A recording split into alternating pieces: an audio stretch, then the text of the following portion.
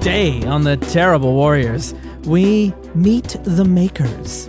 When Tristan Zimmerman told me he was designing an RPG about sailing out into the ocean blue to capture rogue sea shanties and return them to shore, I had to learn more. In the next hour, you'll learn all about how this game came to be and when you'll be able to play it yourself. We also chat about his twice Emmy-nominated blog, Molten Sulphur, including how he chose that colorful name.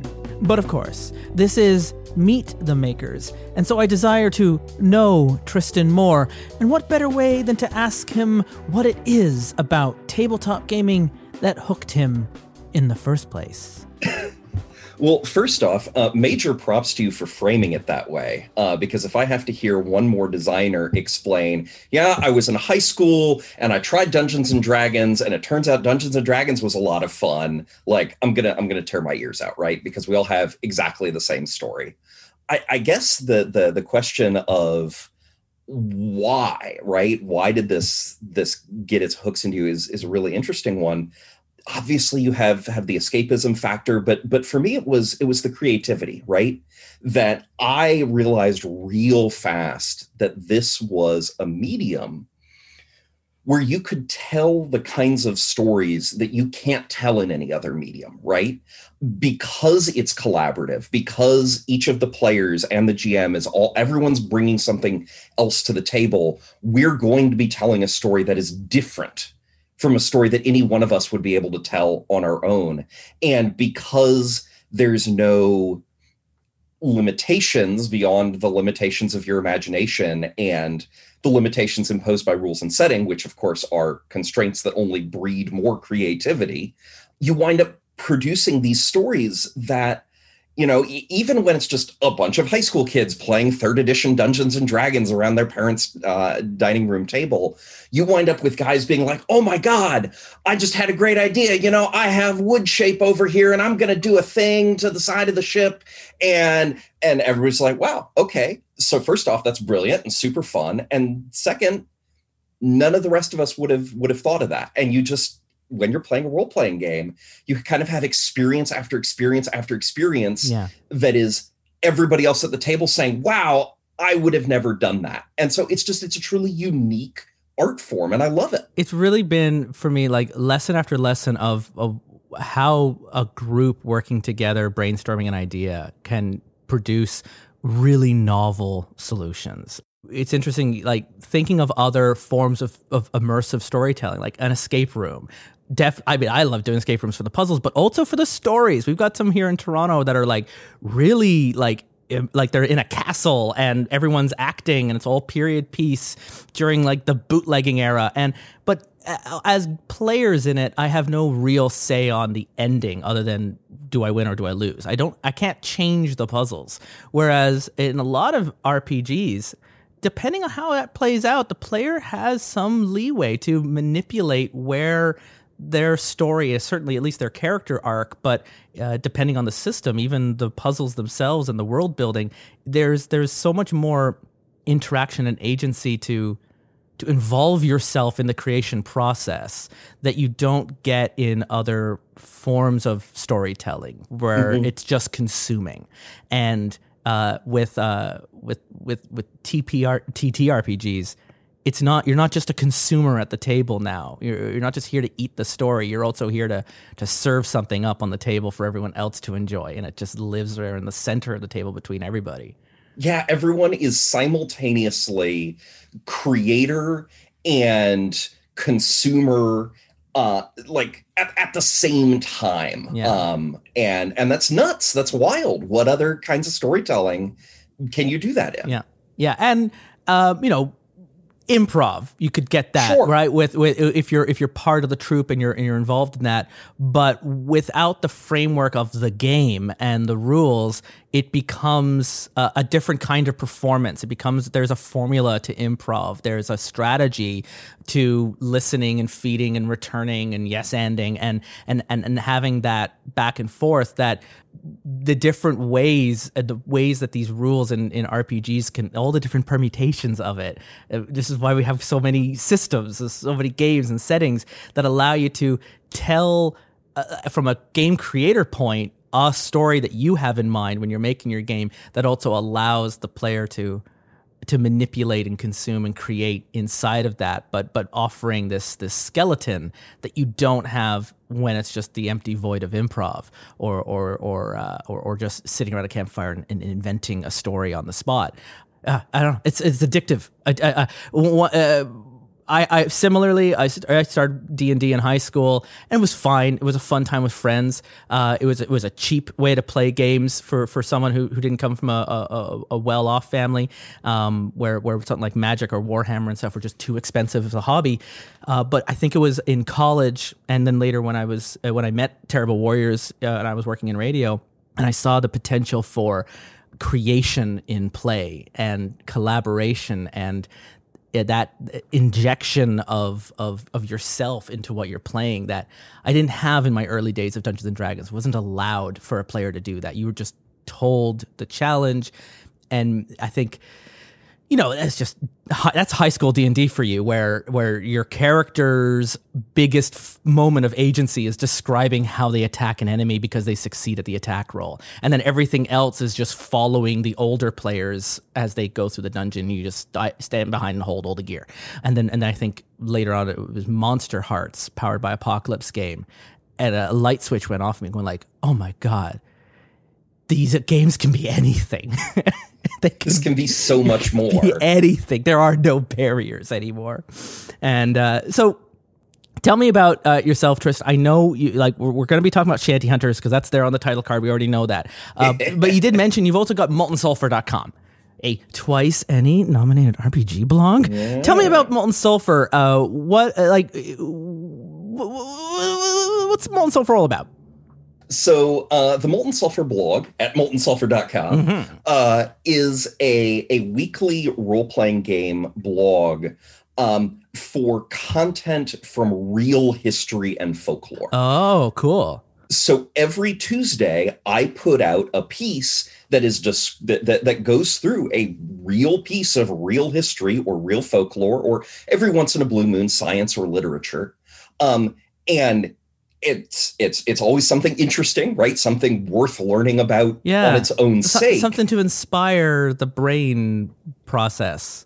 And then I talk about, here's how you can file the serial numbers off of this and drop it in your fictional campaign setting, the campaign that you're already running. Here's how you can use this, weird court-martial in the campaign you're already running. God damn, I wish I knew about Molten Sulphur when we were playing 7th Sea. This would have been good. Because that was a game I was running where I was constantly looking at 16th century European history and be like, what can I file away and remove the identifying marks and use in this setting. That's great. And you've been nominated twice now. Yeah.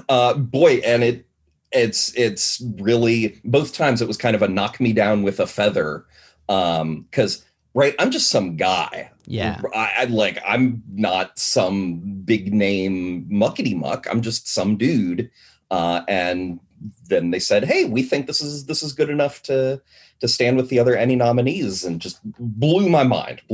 So I'm very, very grateful, very grateful. That's the right word. I am very grateful. I say this time and again with the Emmy Awards, don't care about the people who win. The gold and the silvers are based on votes. It's a people choice award. It's based on the people that, for the most part, the Emmy Awards, with the exception of some really breakout hits, are voted based on name recognition. So you're constantly getting Cthulhu and Chaosium and Dungeons and Dragons and Warhammer. Those are always going to win if they're on the nomination list because the voters recognize them.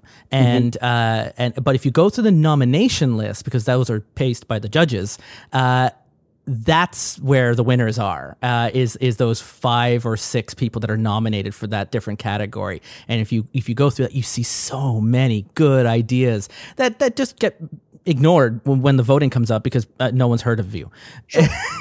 That's just the nature like, you don't of vote for a candidate you've never heard of. That would be weird. It's the nature of a People's Choice Award style of award system that my advice is always with the Ennies, just look through the nomination list and those are all winners. Whoever wins the gold and the silver, they get an applause. Great, good, you got a medal, but it was you just did the best campaign to lobby support online in some cases. And then you get others that are like, they break out because they are truly phenomenal choices where it's like, holy smokes, there was and then I'm really, really happy for them. But now understanding what Molten Sulphur is, that makes Shanty Hunters make so much more sense to me. I was like, oh, I get it now. So your pitch to me with Shanty Hunters was coming out to recover sea shanties, but you have to, that the lyrics themselves are generating the content of your game this week. And so you're fighting the shanty and bringing that in. Now, I know I butchered the whole thing, but that was what stuck in my head. Here we are. So tell me here, like, Shanty Hunters, it's coming out later this year. You got your Kickstarter planned. What is Shanty Hunters? So Shanty Hunters is a tabletop role-playing game where you collect magical sea shanties in the year 1880. So this is 1880. This is the tail end of the Age of Sail. The Age of Sail is unambiguously coming to a close.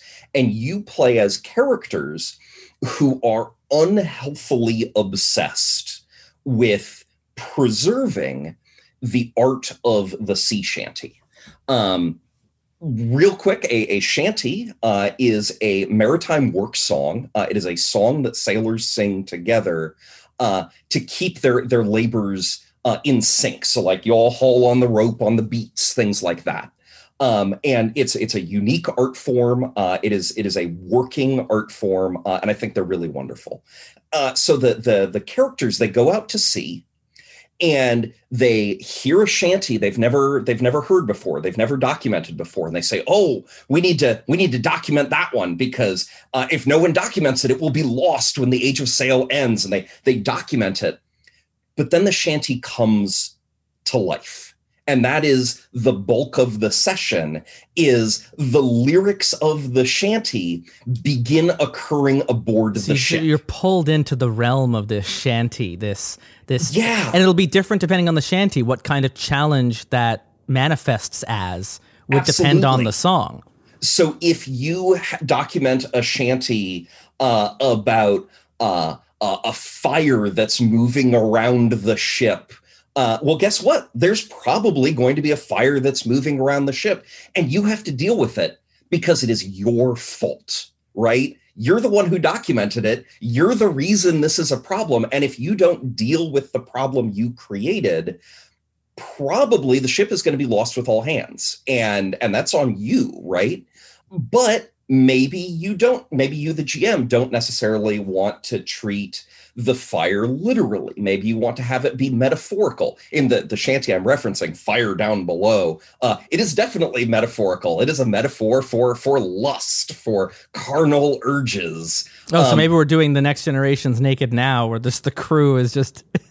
Quite possibly, it's how the GM necessarily wants to interpret it, is how you recapitulate it. But what's key is the players have the lyrics. And my strong recommendation is sing the song together. You're around a table with your friends, you got these great songs, like sing it at the table, but then you have the lyrics in front of you, and those are your core clues. To a certain extent, if you're smart, if you can really look at the lyrics and you can figure out what's going to happen before it happens and take steps. I just got like goosebumps. I got goosebumps thinking of like a song that has like that final line of like one more pull till we get home. And you can say that as you succeed and you finish it off. And then that line in that shanty ends up being the solution that then Yes. wraps it all up and the magic goes away and it all gets contained into the scroll and it's over. And it's just like, Exactly. ooh. I have a really interesting, not with shanties, but I mentioned just before we started recording, I was born in Ireland. My family still lives in Ireland. And when I would visit in the summers, my granddad, who he passed away last year, but when we would meet for birthdays and anniversaries and celebrations, he would always be the one to lead the songs. And it would just get to a point in the night where he would just, sitting at the table, he would just start singing. And the room would just then, at that point, go quiet and we would listen. The thing is, as soon as he was done singing, he would point to someone else in the room. And now it's your turn to sing. And you better have come prepared with a song. And if you didn't know, well, who are you? And one by one around the room, everyone starts singing a song. And sometimes they'd be pop songs, and sometimes they'd be folk songs, and sometimes they'd be those call and response songs. And they would move around, and everyone would have something different. And as the night got longer and the drinks kept going, they'd get a little bit more dirty, and then eventually the grandkids would have to be sent upstairs to go to sleep. But my granddad was the kind of person, he would walk into like the hotel bar that we were staying at for our summer vacation, who starts singing in the bar. By the end of the night, every person in that room is his friend, and they're all singing songs and they're all having a great time. And that was just the kind of thing that when I then here in Canada, there's a lot of, especially in the Maritimes with shanties, a lot of those shanties have that origin of those Irish songs. And there's definitely a connection with that DNA, so that I could get away when I went to go visit my granddad. I could just sing something from Great Big Sea and it would fit. It would sound right. And it would work. And now with like the way sea shanties have kind of taken off online, there's still that bit of that history that for me, that nostalgic connection to my family's past that is really, I like this idea of going out and finding these songs and bringing them home or finding, like there's this chaos collective consciousness energy that they've manifested because of all these years at sea being sung, that they've come alive now. Like it's I don't know, it's very interesting. But then also it's the 1880s. So I just had to double check. Sherlock Holmes was active in 1887. So that's the era. We're in that like Victorian, is it Victorian or Elizabethan? Technically it's Victorian. It's Victorian age. So we're getting into beginnings of the industrial era. The industrial era began in the early 1800s, and so we're getting steam, like certainly at least with trains and steam engines, and life is very rapidly changing for the entire world. And but you could, if you wanted to get crossover, like be sailing out, getting a shanty for Watson back there. Like that's the era we're in, and and having, if you're playing in a setting in that era, if you're doing that kind of Sherlock Holmes era of a world, it just made me think. But now, that is what Shanty Hunters is. But now, how is Shanty Hunters? You mentioned the gumshoe engine. And this is the engine that you've settled on how we're going to read these lyrics and investigate this song and resolve it, the challenge. Because I understand, depending on the shanty, like your game's going to be different every single time. Yes. And so it's hard to get into the gritty of what that would be like. So why did you choose the gumshoe engine, and what is the gumshoe engine? Because I've come across this before. I know it's popular with Trail of Cthulhu and Fall of Delta Green and settings like that. Dresden Files, is that gumshoe? No. Dresden's is Fate. It's Fate. Okay, so but you can forgive me for like there's some mental overlap with all that. But so I've heard of gumshoe. Mutant City Blues was gumshoe. That was one we actually someone ran for that on us on Terrible Warriors in the past. So I've heard this used, but I've never had the opportunity to actually play a gumshoe game. It just sit on my bookshelf, and it's always felt for me. We can get into it, but gumshoes felt daunting as a GM. So tell me, what is the Gumshoe engine, and why did you choose it for Shanty Hunters? So Gumshoe is a rule set written by Robin D. Laws that is a game system built from the ground up for investigative play. It really is. It really is an RPG engine that is intended to run a Sherlock Holmes game or a police procedural, a game where the characters are collecting clues and putting the clues together to solve a mystery. Yeah, it's not about combat or dungeon crawling. It's about investigations. Yes. There is a mystery and there is an answer to this mystery, and it's for the players to find it. And not like I think of other mystery games where like Nibiru, there is no answer at the end of that game. The answer is found through the player's creations. Gumshoe, there's an answer. The answer is obscured from the player, but it is predetermined, and it's their job to uncover and hopefully find the answer before time runs out. So the central narrative insight that underlies all Gumshoe RPGs is the idea that failing to discover a clue is not interesting and rarely generates interesting stories, right? Sherlock Holmes doesn't walk into a room, see the cigarette ash, and then fail his know about cigarette ash check, and then story develops. Like, no, he recognizes that's the point. The fun lies not in the tension of, are we going to get the clues? The fun is in the tension of, can we put them together? It's putting the puzzle pieces together. So it's not about keeping it so that you don't have the corner piece on your puzzle. It's about you have the pieces. Can you put them in the correct order? So it's like, playing Phoenix Wright. It's not going to be interesting if you can go and not find the clue and then you got to go back to court and you've missed something. Like that's not possible in a Phoenix Wright game. You will find all of the clues or you won't be allowed to progress back to the trial. It's about then looking at your inventory, looking at the clues you've collected, and can you assemble them in a way that creates that logical solution where you go, aha, I've done it. And then you have that real sense of smug satisfaction of I put it together. Now, Shanty Hunters uses a very stripped down version of the Gumshoe engine, because Gumshoe, and I want to be clear, I'm a big fan of Gumshoe. I think it is a masterpiece of game design, but it is a masterpiece of game design that was built for adventures at least 3 sessions long. Gumshoe one-shots are frequently unsatisfying just because it's not built for that, right? Like, that's just not what it's here for. Shanty Hunters is a very episodic game because every adventure you're tackling a new shanty. There's relatively little carryover between the shanties. You can have some. That's maybe something we talk about later in the interview, but it might be carryover with the characters. Certainly carryover with the characters. Like you're part of the same research team and you're going out on another thing, but it's a not to live. It's a monster of the week idea where you're exactly. And so I needed to rework Gumshoe in order to make it fit in this highly episodic, very short, very punchy, very context.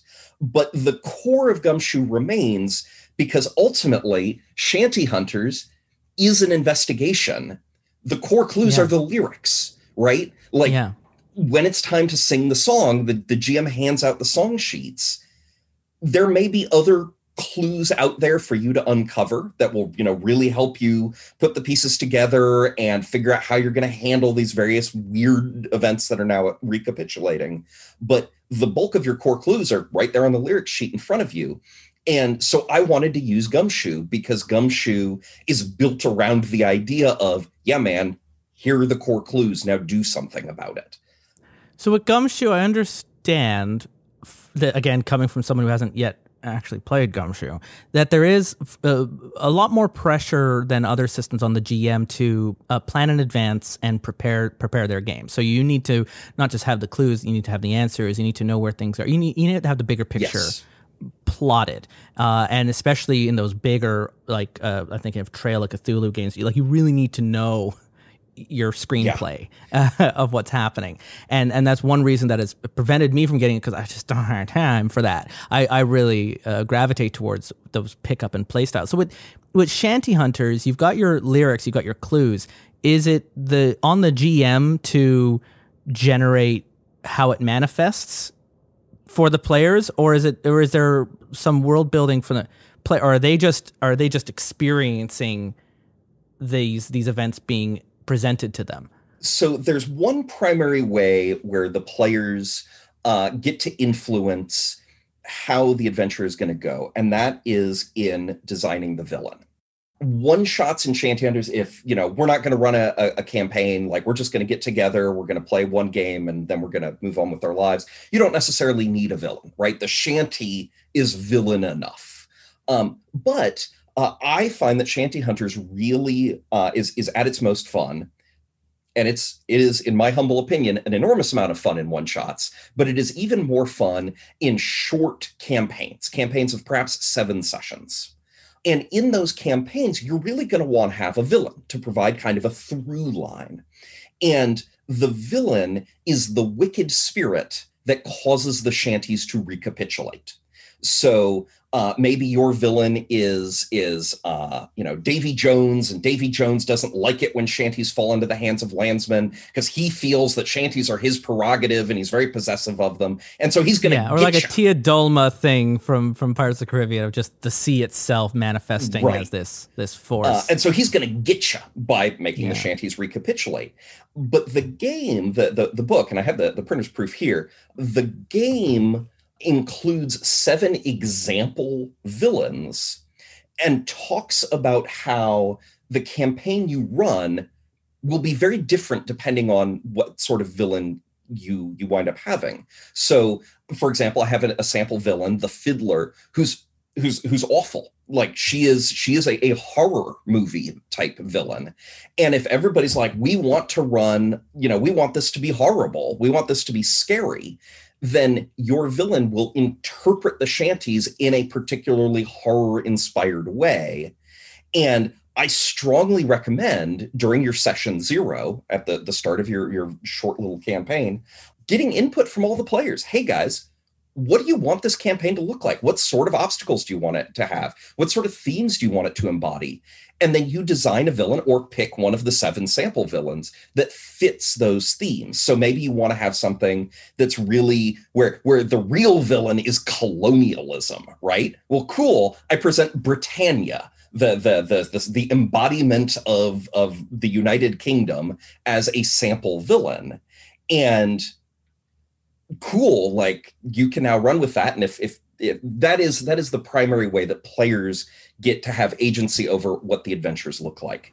And that's a really great opportunity for the GM now. As you're inviting suggestions on how to build this villain, you can also, that's an opportunity to gently, casually introduce something like lines and veils, and to talk about your safety mechanics. And, as you're talking about this villain, someone might mention, hey, let's make a villain about colonialism, and someone at the table's going like, maybe not, because that sounds really something I don't want to experience in this game today, because it's a little too close to real life right now. Can we do something more supernatural, something more Davy Jones, or just the Grim Reaper, or the sea itself, Cthulhu? Can we just do that instead? And then it brings up an idea. Okay, so now we can talk about our themes, because some of these shanties, are interesting to sing and are lovely and they sound great and there's good history, but there also isn't a good history to these songs and to this era and to these to where these songs come from. And that is an opportunity to have space before you play to consent to these shanties as well, to know, like, is this a shanty that took place during an era when they were shipping people, not just cargo, and singing songs up on the deck? So to recognize that as well, right? And like any game you're running, you have to consider your safety tools. And I like, if you have a moment to plan out who your villain is, that's also your moment to talk about people's boundaries and their comfort levels. And that is something that I talk about real explicitly in the book, right? Like, here's what lines and veils are. Here's why they're a great idea. This is a great time to talk about them. This game is here's all the ways that I have identified anyway that this game is problematic, and here's what you might want, how you might want to handle that at the table. And one of the things that the game tries to do is present how to run a good session zero specifically for this game. And there's nothing, reading it too, you don't have to be an apologist for shanties. You don't have to defend them either. Your characters, as it sounds like, are researchers, anthropologists, characters that are trying to recover history. It doesn't have to be good history, and it doesn't have to be the reason to rescue and save it because it needs to be glorified and turned into a statue, but because it needs to be taken away from the seas and put into a museum so it can be learned in the proper context. And so there are conversations that you should have with your table before playing any period piece. So I like any game that gives space for meta talk before you play is really important. I found recording here on Terrible Warriors, our best episodes came to before we hit record, before we started playing, going like, what do you want to do in this hour? I know I'm running the game, but you're the player, you're a participant. What do you actually want to do? Like, if you don't want to do the thing I'm planning, I don't want to run it. So let's talk about like what are your goals for the next 2, 3, 4 hours, and how can I be able to help pave the road in that direction so that we can all play the game we want to be playing. And that's not going to spoil your game. No, the opposite. That's not a spoiler to tell, like, I am planning on betraying the group today. And I don't know exactly when or how or what, but you do. We've had that happen on our show where someone does double cross, surprisingly, and it really hurts another player at the table because that, and you do. It's not a spoiler alert to let someone know what you're planning to do in your game, especially when it involves the choices and the agencies of the other players on the table and the experience that they're going to be having, because you're not just telling a story, you're telling a story with other people that are telling a story.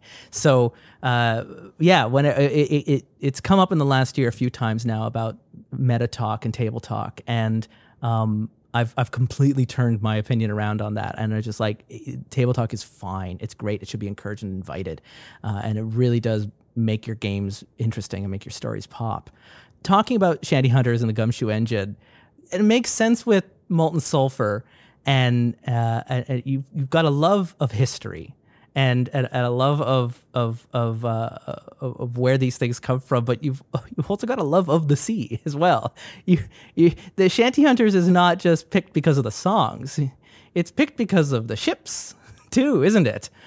You wanted to bring two worlds together here with your gaming love and your love of sailing. You've spent time at sea, right?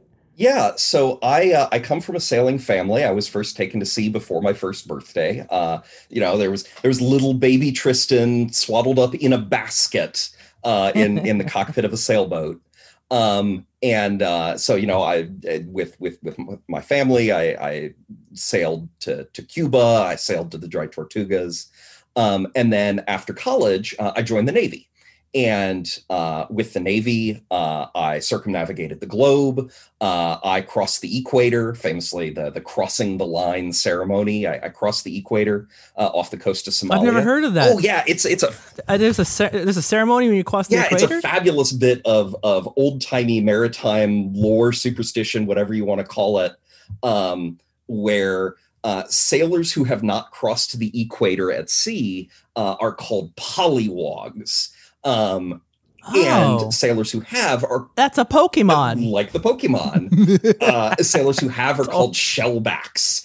And when you cross the equator for the first time, there's this whole rigmarole where some of the ship's senior officers dress up as members of King Neptune's court. And King Neptune expresses outrage. And like King Neptune has a mop for a beard, right? And King Neptune expresses outrage that there's all these dirty, stinking polywogs permitted aboard his in his briny realm, and how dare this ship intrude in this way. And so then it's hazing, right? Like, let's call a spade a spade. Then it's hazing. Though in recent years, at least in the Navy, the hazing portion has been toned down, and the fun portion has been it's turned into more pomp and circumstance, a bit of cosplay and theater. Yeah, and then at the end you get a baptism in seawater, and King Neptune says, you have now been baptized. You are a trusty shellback. You are now authorized to sail my briny realm. So weird. It's a very particular thing, and of course it's all secret, right? Like you are now entrusted with the secrets. So I can't tell you. Yeah, I feel like really you've just happened. told me about what happens at OT8 in Scientology. Like you've really just blew the lid off of naval traditions here. But that's wild. Yeah, there's this whole sequence of things you have to do. It's an enormous amount of fun. It's endless fun. That's great. My imagination was going like, gosh, because Star Trek is all about aping naval traditions in space. What would the equator version in Star Trek be that someone passes by, maybe leaving the solar system for the first time or something, and then they all have this big elaborate holodeck ceremony for them. You have to be baptized in the vacuum of space. We just shoot you out one door and into the other. 30 seconds, you can survive. You'll be fine. You'll just be a little depressurized. I've watched The Expanse. I saw how it works. Oh, geez. Okay, cool. Yeah, I've definitely, I have spent more than my fair share of time at sea, and the sea. So when you're playing Theater of the Mind and you're on a boat, you know what you're doing here. Like, you know the parts, you know the terminology. So that... It did appear, looking at the documents you sent me for Shanty Hunters, that this isn't like Sea of Thieves. I love Sea of Thieves. But this is taking a bit more of a realism touch to that, of having an opportunity, if you want to get into the nuts and bolts of being on a ship and learning the technical know-how of that, and using that to help understand a lot of the terms that are used in these sea shanties, which will mention parts of ships and things like polywog. You can imagine where I might not know what these words mean, because these are using terms that are very particular to a particular culture and history and a job and a ship. So what was it like now working that into Shanty Hunters, and how are you helping to convey this knowledge into the game for landlubbers like myself? So you got to be careful as a designer, right? Because you have players for whom it is incredibly important that all the I's are dotted, all the T's are crossed, that, a brig and a barkentine, that there be meaningful distinctions, and that, the forecastle and the forecastle head be clearly differentiated. You also have lots of players who are like, look, man, that is a lot of moon language, and I don't know any of it. And frankly, I don't care to know any of it, because I'm just here to play a fun game with my friends and sing these cool songs. And you know what? Both approaches are 100% valid, and every approach in between. So what I had to do was first off, I had to make sure all my I's were dotted and my T's were crossed, and I had to present all this information so that it is there if you want it. If you want to get into the nitty gritty, if you want to make sure that you're doing everything right, in scare quotes, that you have the opportunity, and that I'm providing you the tools that you need. But on the other hand, none of it is necessary, right? None of it is needed. In the book has, I want to say 15 shanties in the back of it that are all historical and that I picked because they make particularly good adventures. And all of those shanties have footnotes. So if the shanty mentions, that the captain stands on the quarterdeck, yeah, man, go down to the footnote. It tells you what a quarterdeck is. You're good to go. And then a huge amount of it just comes down to knowing your groups. And so when I run one-shots of Shanty Hunters at cons or what have you, a lot of it is just getting a feel for the group and their level of comfort and how much they want this, and then meeting their expectations. And I worked really hard to try to make sure that the book lets you, the GM, do that exact same thing and meet your players, not necessarily where they're at, but where they want to be. Yeah, I came across something that in Worldwide Wrestling, the role-playing game, not a fan of pro wrestling myself, but I ran it with pro wrestlers, and the game included diagrams of moves with the names and pictures of that move being done, explaining essays in the book of what the history of wrestling was and how it is today and how the organizational structure works between like what's on TV versus what's being played in your local church basement. And it gave me that primer to be able to, even without being a big fan myself, still feel like I could operate in this world. And it does sound like Shanty Hunters has similar assists to aid you. And if you want, you can always look it up on Wiki as well. Like, get a cross section of the ship with all the, this is aft, this is bow. Don't forget port is on the left side, depending where you're standing. But you know what I mean? Like, it's knowing the parts if you want to get into it, because it can be fun, especially when we're dealing with a mystery and clues, to drop a word no one necessarily knows at the table, and then have them figure out what that word is. Flip through. Oh, it's the wheel. They're just talking about the wheel. We got to get over there now. And in fact, the sample adventure in the back of the book, and of course the book has a sample adventure and pre-generated characters. Like, I want you to be able to play this just right out of the box. The sample adventure has precisely that conceit, where there is a word in the shanty where me personally, I don't know what the word is. And I did my research and I did my homework, and nobody knows what that word means, right? Like, the meaning of that word. Oh, it's just been lost to time. Has been lost. It's just a dead word. Cool. So it's just like, cool. Guess what? That means I get to make it up. And so one of the things that happens in the sample adventure at the back of the book is figuring out what the heck this word is. And of course, then you have clues and a variety of ways that you can uncover, what that word truly means, and then use it to solve the real big pressing concern that's threatening the ship. But yeah, right, like, that's just baked into the book right there. We've got about 20 minutes here before I'm going to kick you off the ship and have you swim back home. I'm curious to work through. We've been talking a lot about, okay, you take your shanty, you've got your gumshoe engine, you're making these clues, you're trying to solve it. What is that prep process like here? So I got the game. I'm gonna have my players. They're gonna come over on Saturday. We're gonna play this. I'm looking through my list of shanties. I've also got some shanties that I've heard from the Longest Johns and I'm big fans of, and I'd like to maybe adapt into this game. One in particular about the Halifax Harbor explosion that feels good Canadiana. So let's go and do that. Yeah, it's called Fire and Bone or something like that. And so that's going to end well. You've basically got to solve it before the ship explodes and takes out everything around you. So as that's going on, it would be fun because in that particular story, everyone was crying for help in Halifax as they ran from the ship up the road, but no one understood the sailors because they only spoke French. Oh, no. And Halifax was an English port. And so they were running, run for your lives, it's going to explode, it's going to kill you all. And all they heard was sacre bleu. And they didn't know what they were talking. No. They didn't understand what they were saying. So everyone just kind of stood there and watched. And so I can only imagine if you're playing in Shanty Hunters, there's people crying for help at you, but they're all in French. Mm-hmm.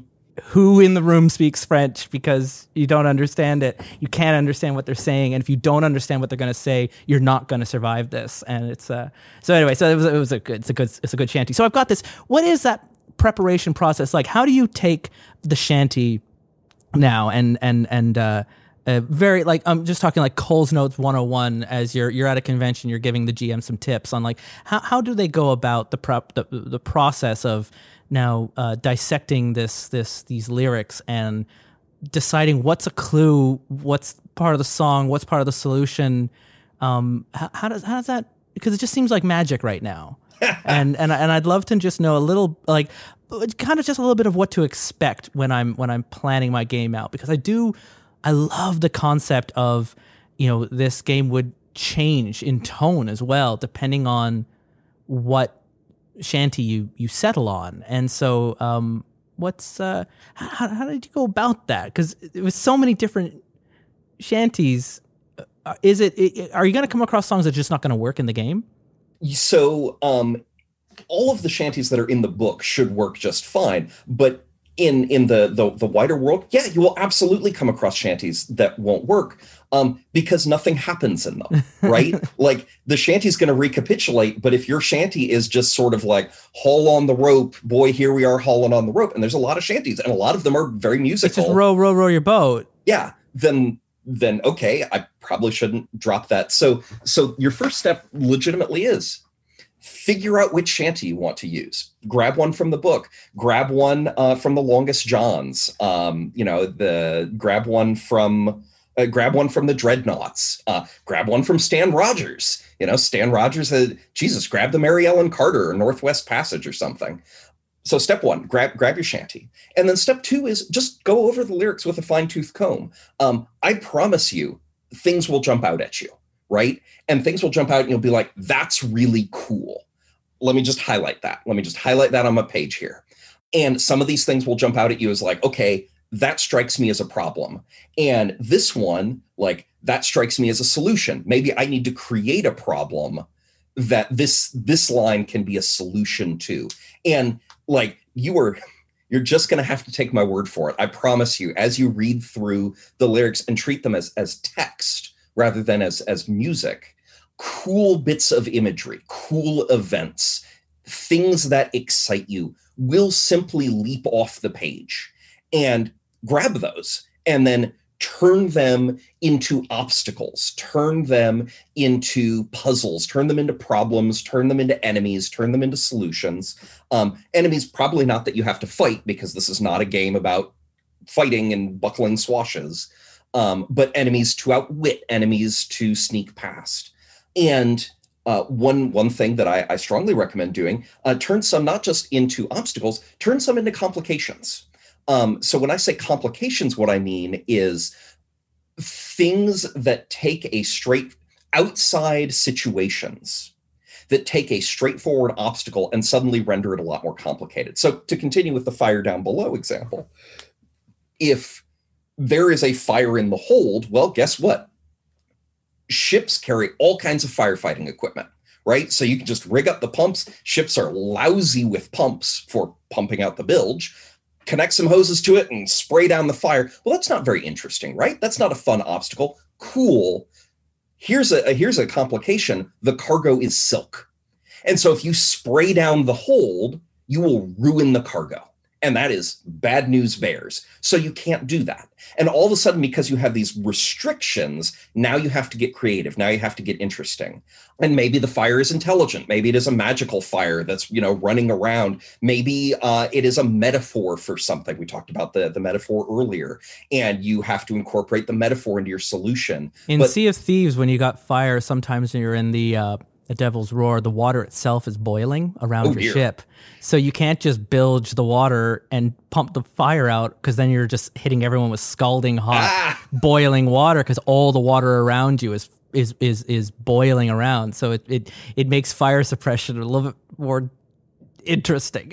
And that's a terrific example, right? Like, and all of the fun things that happen don't necessarily have to be tied to the shanty. They can also be tied to the nature of the villain, right? There's another force at work here. Yeah. There is another force at work here. And so the book presents a plethora of examples of complications, of obstacles, of things to pull out of the shanties. But then, and this is, I would argue, the most important part, you have to set up the establishing incidents. I do not recommend setting up obstacles with, one solution in mind. This is the only way you can overcome this obstacle. Because then what does the game turn into? It turns into the players playing guess what the GM is thinking. Guess how the GM interpreted this line. That's terrible. Yeah. That's not any fun at all. I find it's a pet peeve of mine when I play a game and something happens, didn't notice it, later on villain comes in, wipes out most of the team. They go, well, 3 hours ago I mentioned this, and you weren't paying attention to the lore, or you didn't read the book, and you didn't know the history of Ravenloft. And if you'd read it, you would have known that that's how this works here. And then you would. I was like, that's a cheap shot at playing on the player's ignorance. And that's terrible. And my character my character is better at this than I am. And my character is the professional, not me. So my character needs to be able to be equipped with knowledge that the player might not have, and would recognize something in the room that Justin would never notice or understand. But understanding that my character is a professional in this world, yes, and is good at what they do. So if there was something important about this world that they should know, it shouldn't be like, well, I mentioned it was on the blankety blank, and you should have just known to head over there and tack the sails or something. I was like, tack doesn't mean what I think it means. So right, so yeah. Don't pull the rug out of the player's ignorance and take cheap shots like that. Actually equip them so that when you defeat them, if it happens, it's done. Where it's like, it's done Dark Souls style. You got me. I just didn't dodge in time. You got me. I deserved that. Yeah. So like rule one, and the game strongly encourages this. If you have an obstacle and the players come up with a reasonable, clever solution, like, it doesn't matter whether that's the solution you anticipated. You come up with a solution so that you are confident that the obstacle can be overcome, that you're not throwing an impossible situation. It might not be your solution, but if it is a solution, be the fan of the players and give them the win. Yeah, absolutely. And we're like, well, I needed it to fit into this circle that I created, and you made me a square. Well, a square can fit in a circle if it's a little bit smaller. Yeah. Like, it can fit. Then the final bit of the prep is preparing the establishing incidents, because exactly like you said, the characters are professionals, but the players are not.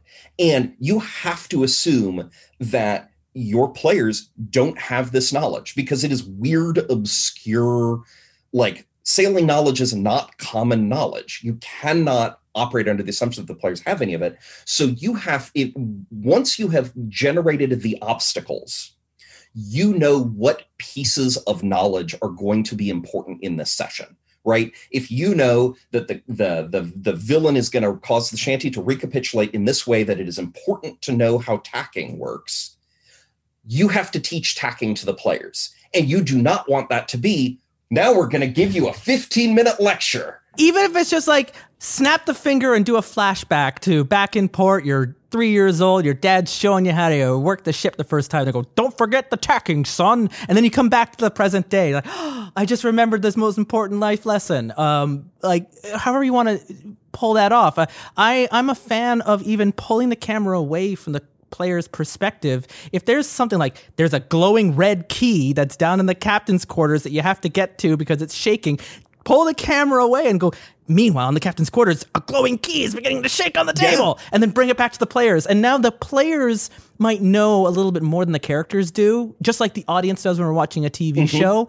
And they can't get to the captain's quarters because there's all these other obstacles in the way, but at least they have a target on their back. They know something's happening. Yes. Don't be afraid to let the villain shifty eye and move around the corner and do something that the characters don't see, but you let the players recognize, right? They're being spied upon by a raven with yellow eyes. Well, I'll just let the camera go up, and meanwhile, unbeknownst to the characters, a raven with yellow eyes is watching and flies off to tell its master, right? It doesn't do anything to the character's agency, but it gives everything to the players to be like, oh, we're being watched. Oh, we need to take this seriously. It raises the stakes. So, like, don't. Too often we try to think of it like it's a locked third-person camera in a video game we can't pull away, but you are free to futz with it. So the establishing incidents I recommend as being the opening one or two scenes in the adventure.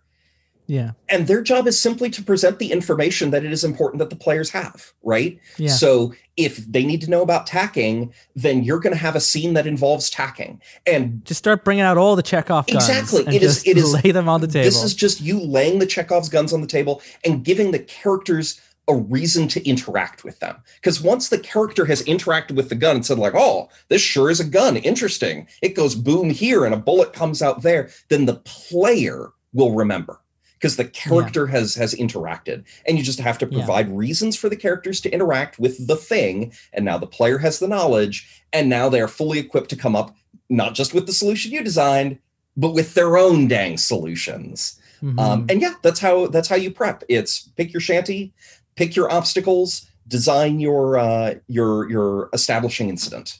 And I will concede that is perhaps more prep work than some GMs are comfortable for. You know, we increasingly live in an era of wonderfully low prep RPGs. We really do. And like for a gumshoe game, Shanty Hunters is a ludicrously low prep. Yeah. But you know, you do actually have to take some time before the session and sit down, and maybe it only takes you half an hour, but you do have to figure out, here's how the shanty is going to recapitulate, here's what they better know about, and here's how I'm going to make sure they know it. And you know, I've planned a few campaigns in my time, and it is very satisfying to have something worked out and then be able to bring it to the table. And I guess it just, the lesson here is like, don't use the player's ignorance as a weapon you can bludgeon over their head. Like, give them all the equipment they need to defeat you. Stack the odds in their favor and give them those wins. You don't want to go into an escape room that you can't feel you can't actually escape. You need to feel like you're down to the last 10 seconds. If only you had that last combination code from that book and you just have run out of time, but you know how it works now. It all makes sense. That's a good way to lose an escape room. And it does feel in a way that Shanty Hunters kind of plays a little bit like an escape room in a way with that. Like, we've got the clues, you got the songs, and we've got a time limit, and like we're playing in 4 hours, and then we're going home. And so, and this does feel like, you know, at the end of the night, if you haven't solved it, you take the lose, and the shanty disappears and the villain gets the win this week, and next week it'll be a different shanty. You don't have to actually do follow-ups in that way. So it'll be, I'm looking forward to seeing how this goes. How do we follow up with you and with Shanty Hunters and know what's going on? I understand you're planning the Kickstarter for the latter part of this year. Where should we go to stay up to date and to know what is happening with Shanty Hunters and with Tristan and with Molten Sulphur? So the Kickstarter will go live on November 2nd. If you go to moltensulphur.com/shanty-hunters, or hopefully that link will be in the show notes. Fingers crossed. It will be. It will be. I know you don't read them, but they're in the show notes. That will take you to a page that talks about Shanty Hunters, explains what it is, what's in the book. And there's places where you can enter your email address, and just enter your email address on that page, and I will notify you when the Kickstarter goes live. And that is the only thing I will use your email address for. That does not sign you up for a weekly newsletter. It doesn't sign you up for future Kickstarters. Like, that is purely for the Shanty Hunters Kickstarter. But if we did want to sign up for a weekly newsletter, and we really liked what you described about Molten Sulphur, and I might have you on later to actually talk about this blog, because it sounds really like a really cool tool. How can we follow up with you and with the Molten Sulphur blog? Do you have any social medias, any place that we can follow up on? So you can read the blog at moltensulphur.com. You can find me on Twitter at @moltensulphur. You can search for Molten Sulphur blog on Facebook. And if you go to moltensulphur.com, there is a space where it says, sign up for the weekly notification that a post has gone live, and you can enter your email address in there, and I will shoot you an email every Tuesday to say, hey, there's a new post. Here's what it's about. Hope you enjoy it. And that also, of course, will keep you up to date about what's going on Shanty Hunters. If you just do a Google search for Molten Sulphur or Shanty Hunters or something like that, it should all be pretty self-explanatory. Why Molten Sulphur? Why the name? Where did that name come from? Is that too long a question? No. So Molten Sulphur is... So first off, Molten Sulphur is a real thing that is very colorful, right? And like those are my two, the two like parts of my brand is it's real stuff and it's very colorful. Okay. And in particular, it's colorful because the melting point of sulfur is just below its flash point. So in real life, when you have molten sulfur, it is almost always on fire, and it burns blue. Sulfur burns bright blue. So like there are volcanoes in Indonesia that spew molten sulfur instead of lava. And you have these rivers of blue flame running down the volcano. That's wild. And it's very colorful and it's very weird. It also smells terribly. So if you want to flip it on its head, it's like, oh, it's molten sulfur because it stinks. But then I will be hurt. So please don't say that. Final bit here, Tristan, before I let you go. Shanty Hunters, you've had a chance to play it and see other people play it. Is there a particular, like, anything that caught you by surprise, a good story that happened in the game that just has really stuck with you that you didn't expect Shanty Hunters to produce? Something that you were kind of, I don't know, proud of? Anything emerged that came out of this game that was just like, oh yeah, something to look forward to? What's that kind of takeaway? The thing that really jumped out at me is how much people enjoy it, right? And it's a hugely self-selecting audience, right? That's one of the things about this game is if you see something that says Shanty RPG, you're probably either going to say, man, that sounds like the biggest waste of my time I've ever heard, or you're going to say, oh my God, I love shanties and I love RPGs. Like, give me the two great tastes that taste great together. So it's a self-selecting audience, right? But then when you take the self-selecting audience and you get them at the table and people start playing, they have a blast. And that's just the most heartening thing in the world, particularly, and I'm sure this is something you can relate to as a podcaster, but as a blogger, it so often feels like you're just yelling into a void, right? You're putting content out there on the internet, and you can check your analytics and you can see like, look, people are reading this, but nobody like then turns around to say like, hey, I really enjoyed that thing you wrote. Like, it's just, you're putting it out there into the world and that's it. So Ted, to sit at a gaming table and be with other people, and these people are like, oh yeah, now we get to sing Drunken Sailor, and they're all singing Drunken Sailor and they're having a great time and they're getting into it and they're really role playing their characters really hard, and they're all of the weird, odd, special things about this game that you pour so much of your heart and your effort and yourself into, and they're engaging with it and they're having a great time and they're loving it. Like, honestly, it's a wonderful feeling. It really is. Shanty Hunters comes to Kickstarter on November the 2nd. There is a link in the show notes so that you can land on that project page and be there to learn more about the game and be able to play it real soon. If you want to know more about Tristan's blog, check moltensulphur.com. The Terrible Warriors will return on Tuesday with the 7th episode in our Symbaroum campaign. Thistlehold is under attack, but among our trio will rise an unlikely competent combat character? Are we still playing the same game? If you don't want to wait until Tuesday, you can listen to that episode right now on our Patreon page at patreon.com/terriblewarriors. And even if you don't support us on Patreon and you just follow the page, there is a public post that you can listen to right now that bridges the gap between episodes 5 and 6. If you've been listening to our Symbaroum story, you know that we just did a time jump by about 6 months from the end of episode 5 when we left the Titan Mountains behind to the beginning of episode 6 when we are already established in Thistlehold. What happened during that lost time? Well, we did a little workshopping and we recorded our entire conversation as we added experience points to our characters. We talked a little bit about the game. It's a lot of table talk, but if that's the kind of behind the scenes you're interested in, it's available to listen to for free on our Patreon page. You just got to go there, click follow, and you can listen to it right now. Stay up to date with all of the things that are happening here on this show, including what game we're going to be recording next as we get into November. That game's not going to come out to January, but we're recording it in November. We'll be announcing all of that very soon. That's on Twitter at Dice Warriors. And of course, all of our interviews with Meet the Makers and all of our behind the screens and our previous games with Spire and our entire back catalog of 9 years of podcasting history is all available at terriblewarriors.com, available forever for free for you.